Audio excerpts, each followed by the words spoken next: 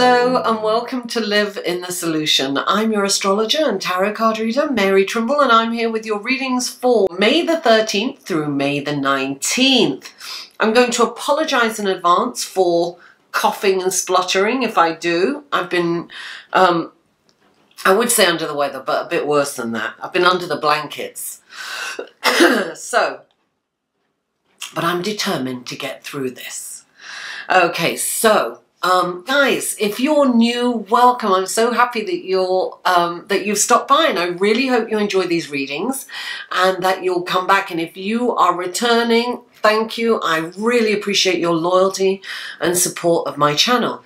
Now, these are general readings, guys, so please don't assume everything that I say in every reading pertains to you. Just if it resonates with you, you know, run with it, and if it doesn't, let it go. And come back. Maybe it'll make sense to you after the week is over. I do get feedback sometimes like that. Now, what else? I am doing a workshop, and I've already got a couple of people on the waiting list. I need at least 6 participants to actually do this workshop, and it is, you can go to my website and find out a little bit more, but it is Meet Your Spirit Guide. So it's a 4-week workshop. It's 4 hours, so it'll be 1 hour a week. It'll be interactive, so it should be fun. So I hope you guys will consider that. Now, as I said before, these are general readings. So if you would like a personal in-depth reading, please click on this link here. And another way to support my channel is through Patreon, and that link is right here too. You can go to my Patreon page and make one donation, which is, you know, no donation is too small. Or you can do a monthly one for $1 a month, as little as $1 a month and as much as you want. There's different reward tiers, and you can check it out anywhere. I post things on there that I don't post anywhere else. And you know, of course, if you don't, just please, you know, like, share and comment. And that's all, that's a way of supporting me too. Now, these are in 3 sections. I now do a general astrology reading, and that goes on the beginning of every reading, and I'll have the skip times in the show more section below. These are for your sun, moon and rising, and those so all the skip times for everything will be below. There'll be the intro skip time, the astrology skip time, and you can go straight to the tarot card readings if you want. So let's go to your reading, shall we? Hi, welcome to your astrology section of the reading, and bear with me because my mind is a little fuzzy. Not a little, a lot. It feels like there's a basketball inside my head. Anyway, so this week there is a lot going on astrologically, guys. Wednesday is a huge day. We have Venus moving into Taurus. And Venus is at home in Taurus. Venus rules Taurus. It's the planet that rules Taurus. It's very tactile. It's very demonstrative. It's very romantic, and very intimate. And Taurus is an earth sign, and it's about banking and money and security and resources.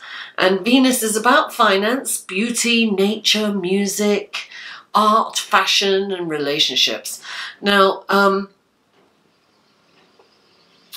this would be a really good time to go out and really be in nature. Even if it's at a park in the middle of the city, you know. I mean, there are beautiful places. Appreciate it. Be in it. Just, you know, be one with nature. This is all about... you'll feel grounded and you'll feel much calmer being in nature. Now, this is a time of closeness, showing love and expressing it freely. Ask yourself, are you coming from a place of love? Check in with yourself a couple of times each day. Now, Venus is joining the Sun, Mercury, and Uranus. Now that's 4 planets in Taurus, right? So look at your needs in your relationship? What is lacking in your relationship? What do you need from your relationship? Take a look at your finances or your quality of life on the whole. Take time for yourself, to pamper yourself, to make yourself feel alive and worthy and abundant. And ask yourself, what needs to change here? Chances are you've been working on changing something for a while. So this could come to a completion because full moons, I haven't got to the full moon part. I'm going way ahead of myself. See, I told you my head's fuzzy. Anyway, let's talk about later that day on Wednesday. The same day, Mars moves into Cancer. Now, this is about your home. It's about protection and action. It's about your parents and roots. Mars in Cancer internalizes kind of feelings, and it's more gentle. It's less, aggressive in Cancer. And Cancer is also a cardinal sign, and femininity. There's a lot. Look, Venus is feminine. Taurus is a feminine sign. Mars in Cancer is kind of that feminine energy. There's a lot of feminine energy this week. So, Cancer is the cardinal sign, a feminine sign, and Mars is the soldier. How can you secure and protect your home? What action can you take?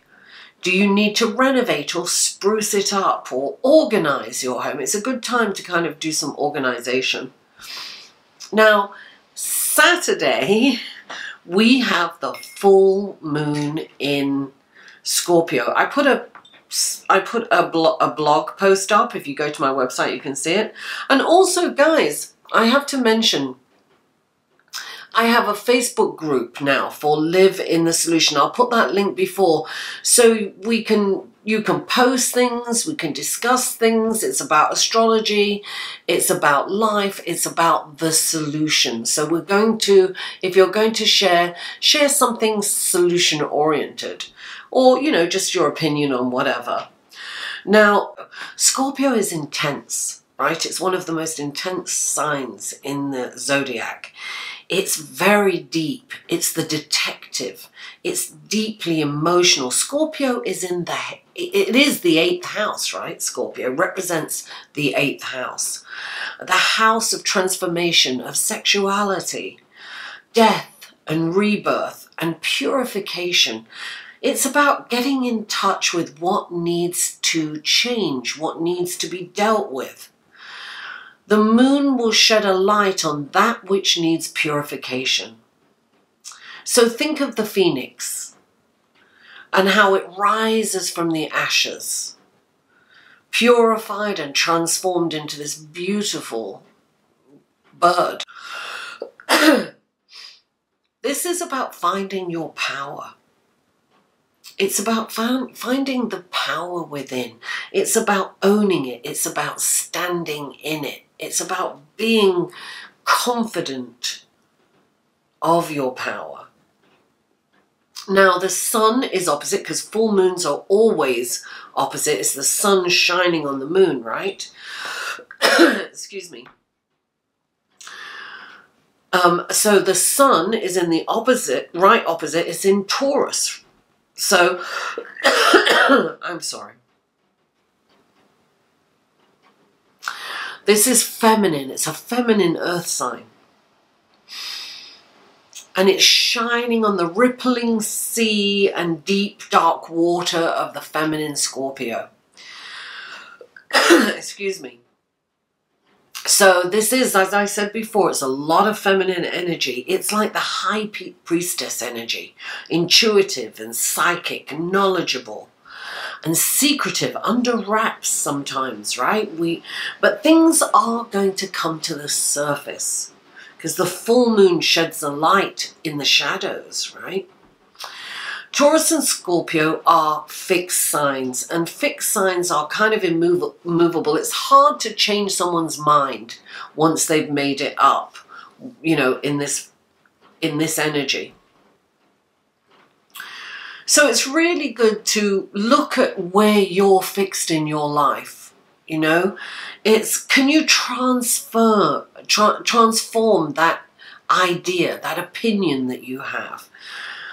Practice being open and considering others' point of view, and imagine yourself in their shoes and how they will feel, with their set of circumstances. This is the practice of empathy. And that's it for the astrology section of your reading. Let's go to your card, shall we? Hello Libra, and welcome to your reading, your tarot card section of your reading for May the 13th through May the 19th. I've already shuffled these off screen, so let's get right to it. 3 cards for Libra, please, for this coming week. What wonderful gifts, blessings, and guidance can you... Oh, one more. There's lots of crossover, darling. Lots of crossover here. One more card for Libra, please. One more card for Libra. Okay, now we're going to do the clarifying cards. Please clarify that. There we are. Please clarify the... Oh, there it is. And please clarify the... There it is. Okay. Look at your cards. Okay, Libra, the first card out for you is the 2 of Cups, also known as the Lover's card. And then you have the 4 of Pentacles holding on, clarifying it. And then you have the 8 of Wands, and then you have the 7 of Pentacles, clarifying the 8 of Wands. And you've got the 3 of Swords, clarifying that you've got the 10 of Pentacles. Okay. Sorry.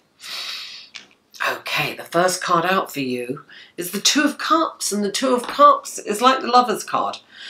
So this is about, look, they reflect themselves in each other. This is about treating people the way you want to be treated. It's about seeing yourself in everybody. It's what I was saying in the astrological reading. It's putting yourself in somebody else's shoes. You know, I feel that you're holding on to something. So there's you're in a relationship. Some of you are in a relationship, Libra. This could be a friendship, but it's most likely a lover for most of you. And this is about, you're holding on to some emotional baggage. It's about releasing that. And for some of you, what I'm just getting is you're holding on to a relationship that you perhaps shouldn't hold on to, that you're trying to hang on. And it's time to release it. You're holding on to a relationship that's not working. That's exactly what I'm getting. Look, this is blocking you from really being happy and from living your life totally fulfilled. You're hanging on, you know, I always say you're hanging on to the crumbs. I say to my clients, you're over here picking up the crumbs, you're missing that great big piece of cake. Step away from the crumbs, Libra. Get that big piece of cake, darling. You deserve it. Forget about those grotty old crumbs over there in the corner. The next card is the 8 of Wands. This is passion. This is a lot of opportunities. Things are going to move really fast, right? Now it's moving really fast, and what you're being asked to do is to really look at the books. You've been putting a lot of effort into something, and are you getting the results back for the effort that you've put in? You've really got to weigh the pros and cons. And this could be about your relationship too. You've got to, have you been putting more into it than you've been getting back? Does this person really love you? You've got to ask that. You've got to do a pros and cons list. It's like telling you to really look at what you're doing, you know. And you've got, you know, you've got the 3 of Swords, darling. It's pain. The 3 of Swords is an old, old pain that people in our lives kick up every now and again. So I have a feeling that you're kind of heartbroken over someone because you're hanging on to...